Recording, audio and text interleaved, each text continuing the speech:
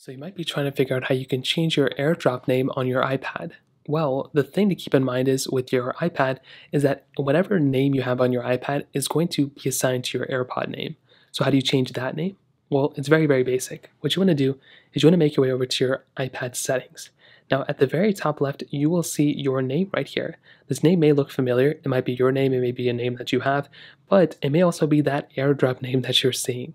So if you want to change your AirDrop name, what you want to do is you want to go and click on your name at the top right here, and then you want to go and click on name, phone numbers, and email. So go and click on that option. You may be prompted to sign into your iCloud account just like this, so go ahead and log in. And then when you log in, you'll basically come into this prompt. Now at the very top, that is where you can go ahead and change that name. So now what you can do is you can go and click on your name right there, and that is it. You can go and change this name to whatever you want to.